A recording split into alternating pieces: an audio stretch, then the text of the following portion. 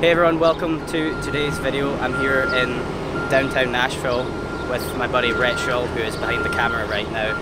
And we are basically going to walk around Nashville for a bit and then head up to Novo Guitars, their new showroom in Nashville, and we're just going to have a conversation about our individual experiences as guitar players, making a living on YouTube and through video work.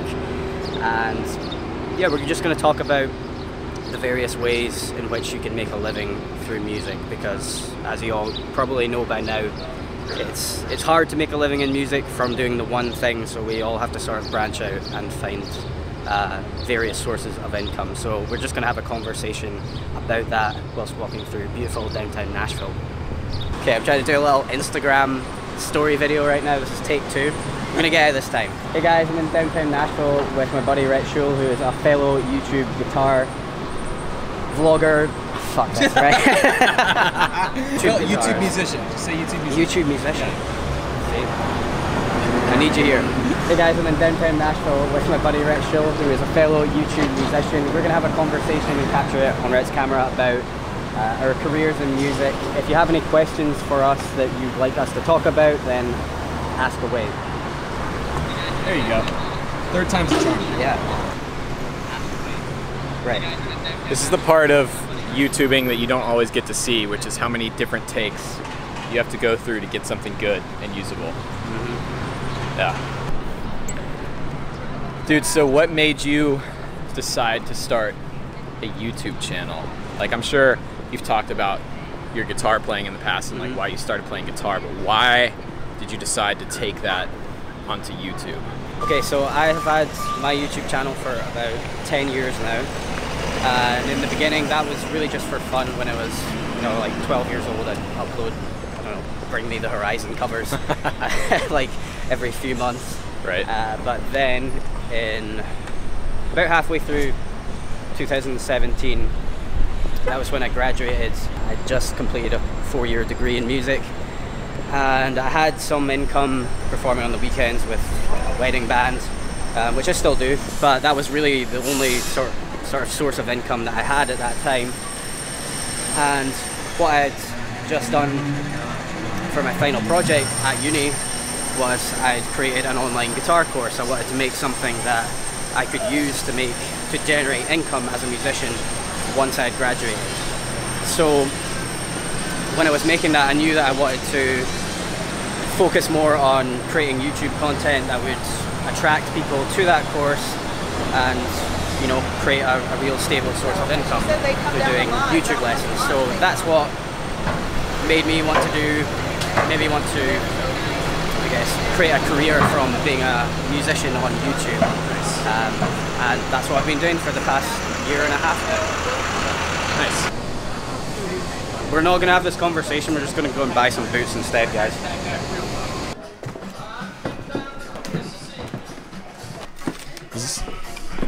Is this the place that's like, buy 1 pair of boots, get 4 pair free or something? It's not, that's, I can't remember what it's called, it's like Boot Country or something like that, but that's further up Broadway. I actually went there with my family the first time I came to Nashville, and we took that deal.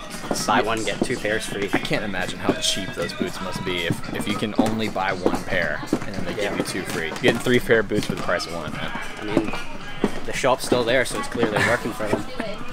Oh, here you go, dude. Tell people about your visit to America. This is what I wanted to wear on the 4th of July, but they didn't come in time, so.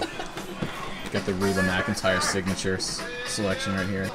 Bet you there's a lot of parallels between the boot world and the guitar world. Probably, yeah.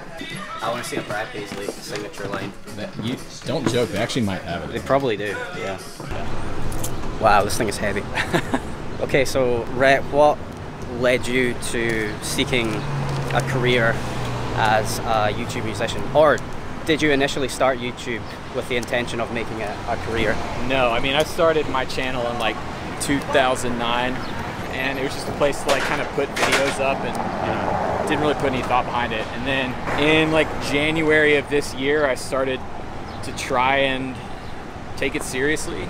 I've been playing professionally for about 8 years now, and work around here in Nashville a lot, in Atlanta where I'm from, and It's been really cool, and I wanted to kind of share that story and how I do things, why I do things, how I got into music, the tools that I use in my career, and all that kind of stuff. So that's really what led me to it. Nobody drinks beer in Nashville. And then I also had a good friend of mine who started a YouTube channel named Rick Beato about 2 years ago. I've known Rick for 7 years now.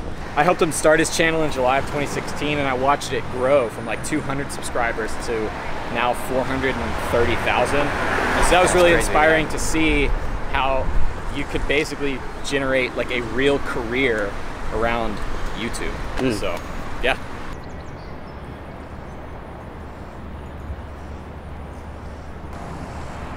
So we were going to get a drone shot, but there are flight restrictions around the Nissan Stadium. Yeah, because we're so close to the stadium right here, they've like set up a big geo fence around it so you can't fly your drone. Yeah.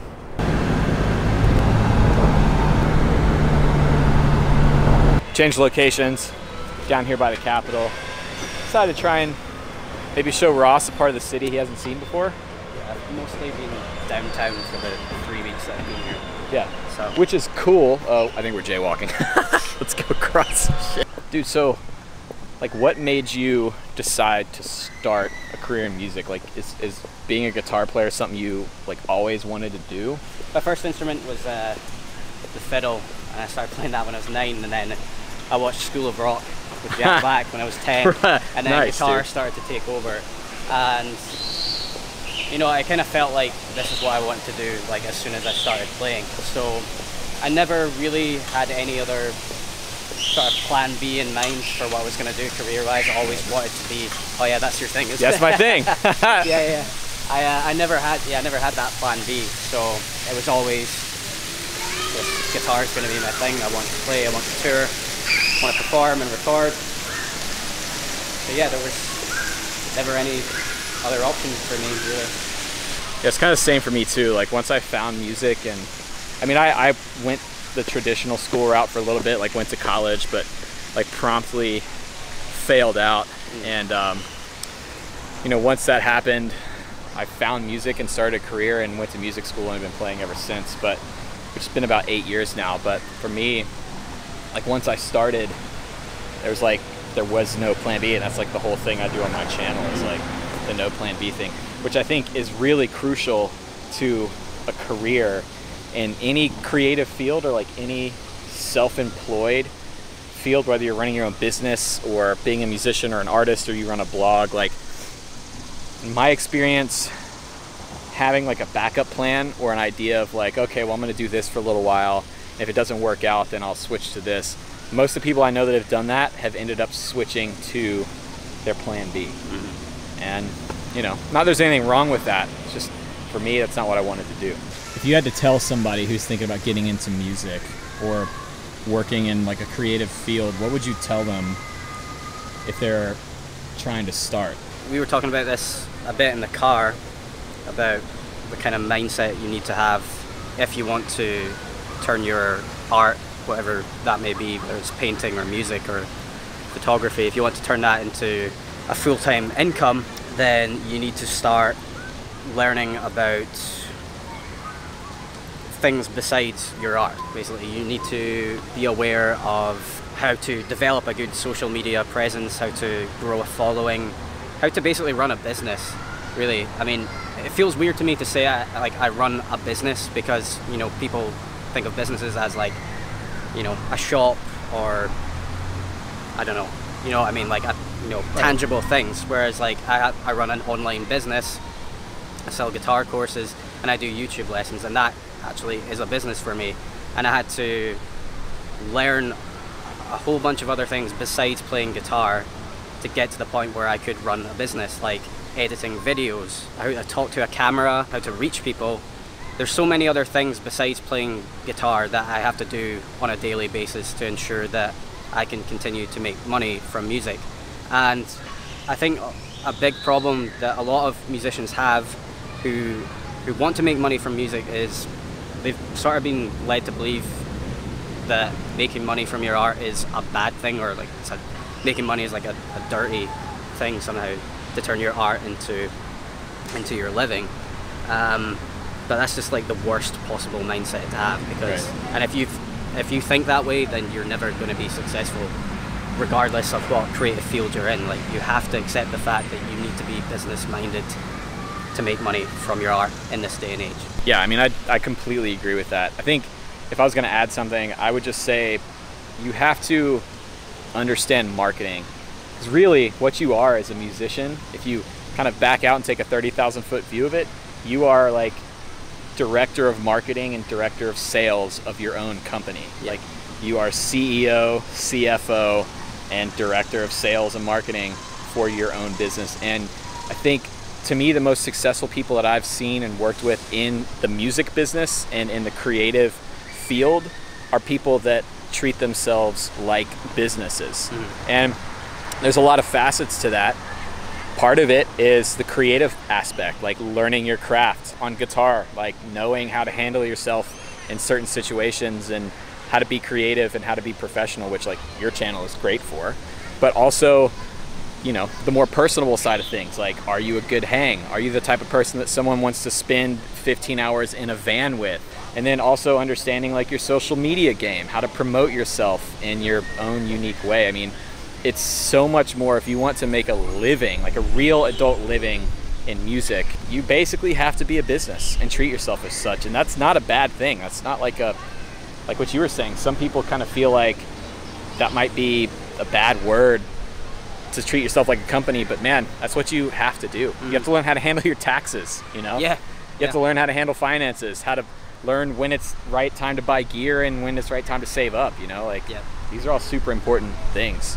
Definitely. So, just to touch on that, what you said about being a good hang, like, I would consider myself to be, I can be shy at times. I would say I'm an introverted person, so I do feel like I have to make an effort to be someone that's fun to hang around, to be someone that people want to work with. So when we say that you have to be a good hang, or, you know, good at networking with people, like in a bar or at a venue or something, don't take that as us saying like you have to be like a social butterfly who can just go and like talk to anyone about anything. I know people like that and I'm envious of them, but I'm definitely, that's definitely not me. So I have to make a conscious effort when I'm talking to people to, you know, come off well and not sound like an idiot. So yeah, that's definitely part of it. It doesn't matter if you're a super introverted or extroverted person, like you have to make the effort to be good at talking to different people.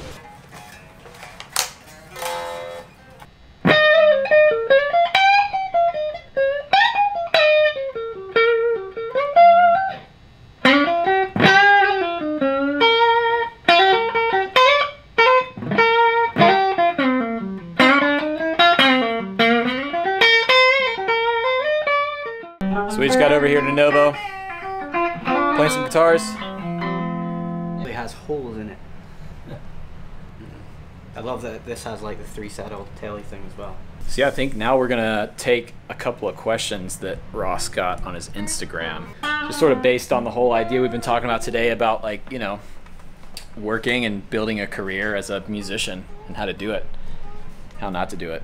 The first one was thoughts and tips on how to improve your social media usage. Yeah. A lot of people say this, but it's true. The main things that you need to be doing as far as your social media goes, whether it's on YouTube or Instagram, if you don't use YouTube or Instagram as a musician, you should be using those, because those are the two biggest platforms. But when you're uploading to them, you need to have some sort of consistent schedule. I myself, I wouldn't say I have, like, there aren't set days that I will upload on, because I know that I have other things going on that can affect that, and I don't want to be the guy that's like, I'm going to upload Monday, Wednesday and Friday at this specific time, and then I don't want to find out that I can't do that. But I do make an effort to upload at least every week or every 7 to 8 days. So you need to be consistent with your uploads, and you need to make sure that they're quality uploads as well. Don't make 7 videos a week just to be the guy that makes 7 videos a week. If those 7 videos a week are all very high quality and good content, then good for you. I'm jealous if you can do that. But I think I would really struggle to come up with 7 quality videos every week. So find out what works best for you, what's actually manageable for you, how much time you're really willing and able to spend on your social media game. And why don't you answer for a while and then I'll come back and I'll think. So one thing that I like to think about, kind of echoing what Ross was just saying, is developing your own sort of style and aesthetic in everything that you post. For me, I like to make my videos look a certain way, like they were shot on film, for example, and that runs through everything that I post on Instagram and on YouTube. There's a consistent sort of aesthetic language that flows through, so that when people watch my stuff or they see something that I've posted, they kind of immediately know that it's something that I've done. Also, you might want to think about having a logo designed, whether you do it yourself or have a friend do it or hire a professional graphic designer. Something like that shows that you are taking yourself seriously as a business. When you think about big companies like Fender or Gibson or Apple or Coca-Cola, they have all of those elements. They have a specific design language that runs through everything they do. They have noticeable branding, logos, and everything, and you need to think about that as yourself being a business. You need to market yourself that way. So it's really inexpensive to do things like that. I mean, some of you might even have friends who are willing to do it for free, but having just like a little logo or, you know, that little YouTube watermark, I wouldn't say it makes a difference between a professional channel and an unprofessional channel, whatever that might mean. But as someone watching a channel who, when I see that they've clearly put an effort into working on their brand and they have a logo and it's, you know, consistent theme, that tells me that they're serious about it. And yeah, I think it goes a long way. It's just a subtle thing that goes a long way. yeah. Okay, and another interesting question that we got on Instagram was, how did you start getting the right gigs? Did you go and ask people to play with them? I'll let Rhett answer this first because he's more experienced when it comes to the gigging and touring side of things than I am. Well, I started out, like, basically when I graduated music school, I immediately started playing in bars around Atlanta, you know, doing the typical bar scene till like 3 in the morning. And through that, I met a couple people who were doing other things, and they started recommending me for gigs, and one thing led to another. So I think rather than telling you, okay, this is how you go out and get a specific gig or whatever, more effective advice would be, whatever gig you get hired for, show up prepared, knowing your stuff, show up with reliable gear, it sounds good, know how to play your stuff, but more importantly than all of that is be a good hang, be the type of person that people want to spend time around. That will do more for you and your career than knowing any licks or practicing any solo or anything. Is be a good hang. If you want to go out and get hired for gigs and for tours, technical ability, gear, look, all that stuff is important. Knowledge of theory, knowing how to play, knowing how to communicate with other musicians, those things are all requirements to play the game, so to speak. But once you get in, the most important thing is to maintain good relationships and just be a good person. Regardless of the gig you have, if you're getting paid for it, let's say you're playing for someone who has 1,000 likes on Facebook, or you're playing for Keith Urban, you need to be a professional. If you're getting paid, you need to be a professional person in both of those scenarios. Don't underestimate the person that's only got 1,000 likes on Facebook and has, you know, 20, 30 people come to the shows that you're playing with, because that person could blow up eventually. And if they remember you as, you know, the guitar player, the drummer, or the bass player that turned up like 2 hours late to rehearsals, or turned up drunk, or didn't bring the right gear and wasn't prepared for things like a string breaking on stage or something like that, they're not gonna ask you back. So, you know, when I was studying at uni, like when I was studying at uni, I met plenty of really talented musicians who had the right attitude, and they would turn up on time to rehearsals, even if it was just for, you know, a performance at uni, like not a paid gig or something like that. But I also met a lot of people who would, you know, turn up really late and, you know, just the worst impossible thing you can do if you're in a band is turning up and not having learned the songs.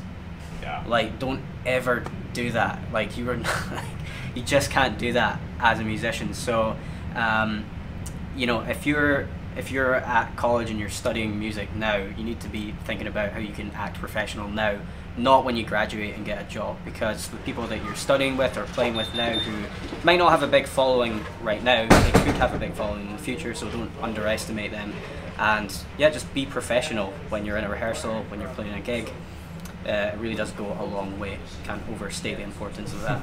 Yeah, just don't be a jerk. It's that Yeah, easy. it is that easy. Just be cool, man. Yeah. That's it. Alright guys, thank you so much for watching this little conversation between myself and Rhett. We're here at Novo Guitars in Nashville, their new showroom, and we've just been jamming for a while and chatting and answering your questions. I hope that our answers were beneficial to you and gave you some insight into the things you need to do and the type of person you need to be or become in order to sustain a career in music. And if you have any thoughts on any of the topics that we discussed in this video, please leave a comment below, and we'd both be interested to hear what you have to think about the things that we were talking about today. And yeah, to close out, we're just going to jam on these beautiful guitars and amps. I've got a nice Two-Rock over here.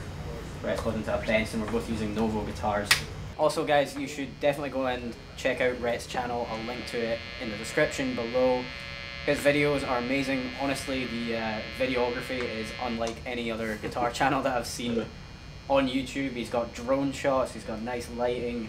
It's all there. Go and check it out for sure. Yeah, I mean, my channel is basically kind of the lens through which I view guitar and what I do for a living. So it's vlogging when I'm on the road, it's gear demo stuff, talking about the gear that I play and how I use it. There's some technique stuff in there as well.